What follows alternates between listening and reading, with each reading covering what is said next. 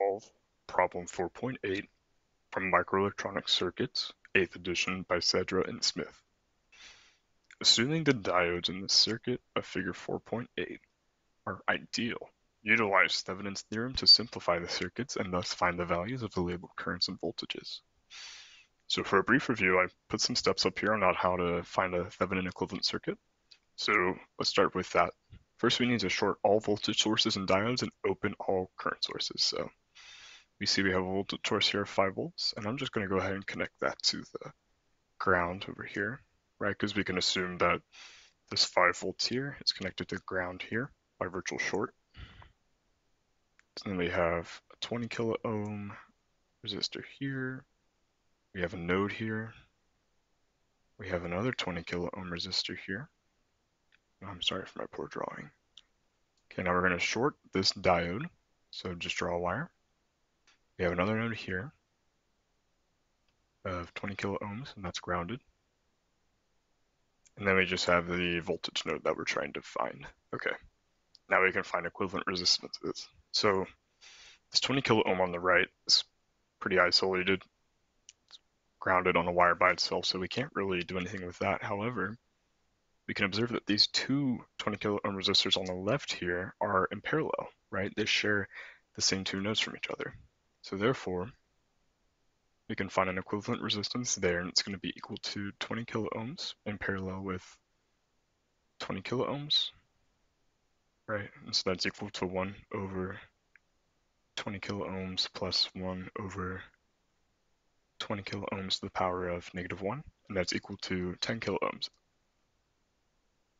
Whenever both resistors are the same value, it's essentially just half. Okay, now we can find V Thevenin.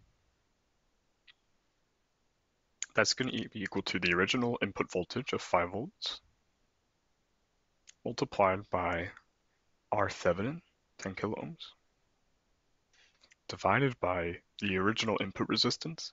That's going to be the resistance that is immediately seen by the voltage source. So here it's 20 kilo ohms. It's this resistor right here.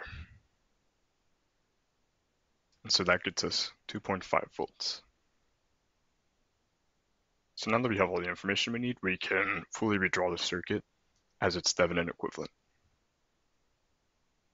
So you're always going to start with your ground, followed by your new Thevenin voltage source, 2.5 volts, followed by your Thevenin resistance of 10 kilo ohms, and that completes this part of the circuit. This is all the Thevenin stuff we did.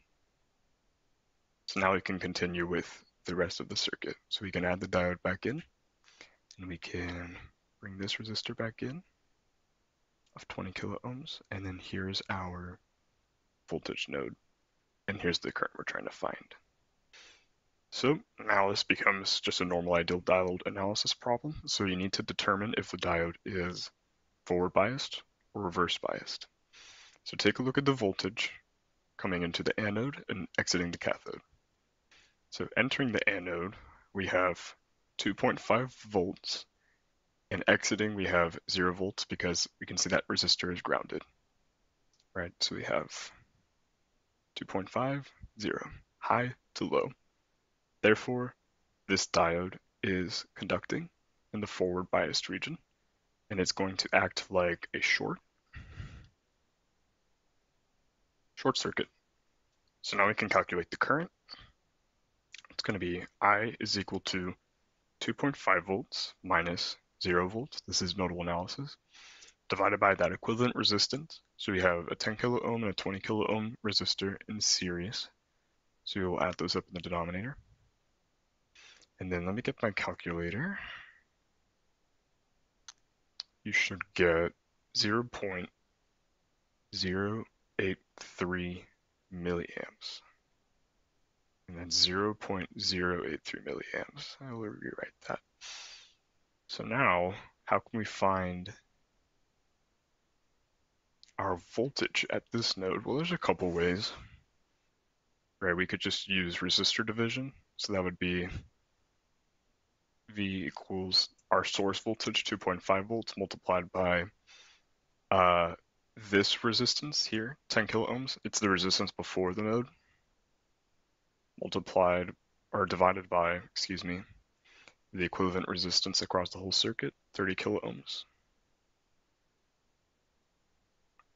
Or no, I'm sorry, it should be 20. You want it to be the resistance observed by the 20 kilo ohms. This 10 kilo ohms will take some voltage, and the remainder will be taken by the 20 kilo ohms, and we want to find the voltage taken right before the 20 kilo ohms. So this should be 20.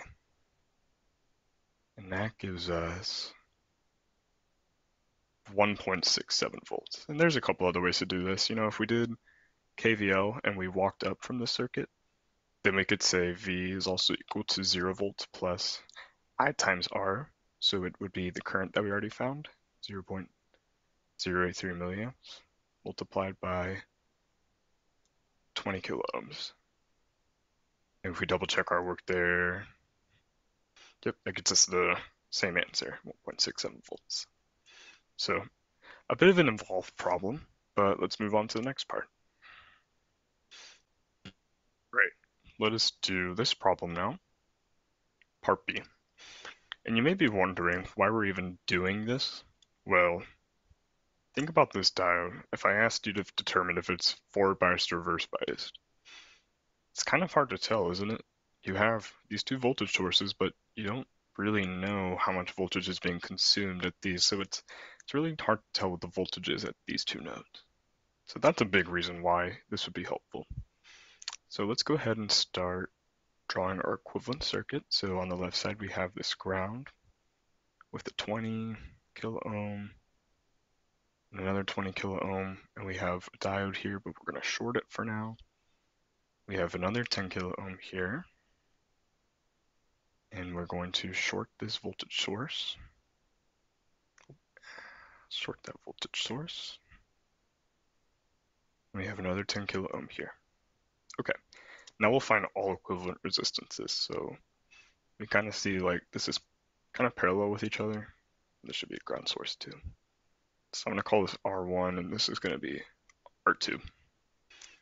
So R1, which is the equivalent resistance on the left side, will be 20 kilo ohms in parallel with 20 kilo ohms. And as I said in the last problem, when it's two of the same valued resistors in parallel, it's just half of it.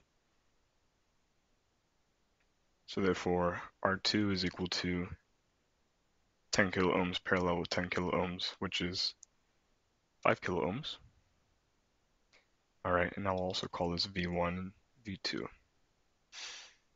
So V1, which is the Thevenin voltage for the left side of the circuit, will be the input voltage, so 5 volts, multiplied by the Thevenin resistance, which is 10 kilo ohms for this side, divided by the input resistance, which is the resistance observed by the voltage source, so that's 20 kilo ohms here. All right, so V1 is equal to 2.5 volts, and then V2 will be equal to the input voltage on the right side, which is 3 volts, multiplied by the Thevenin resistance, R2, 5 kilo ohms, divided by the input resistance, which is 10 kilo ohms for this case.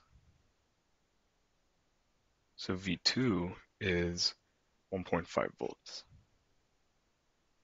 Now we can redraw this circuit. So hopefully these Thevenin equivalences are making sense. And it can be challenging at first, and I may make a video in the future going more in detail with these equivalencies, but there are plenty of resources you can find online as well. So let's start with the left side, R1 and V1. So that's going to be our Thevenin voltage source. We always start with the Thevenin voltage, 2.5 volts. Then our Thevenin resistance, R1. Then we have the diode. Then we have our other Thevenin resistance, 5 kilo ohms. Then we have our second voltage source, 1.5 volts, and then ground. Now, as you can probably see, this is going to be a lot easier to analyze. So, is the diode forward biased or reverse biased? Well, we see that from the anode, it's observing 1.5 volts. From the cathode, it's observing 2.5 volts. So we're going from low to high. Therefore, this diode is reverse biased, right? Because we have 1.5 and 2.5. So this is going to behave like an open circuit. And because this diode is reverse biased, we can immediately state that the current is 0. We can immediately state that when the diode is reverse biased. So what about the voltage drop here? Well, remember that this diode is acting like a giant resistance. It has much more resistance than the 10 kilo ohm and 5 kilo ohm resistors to its left and right.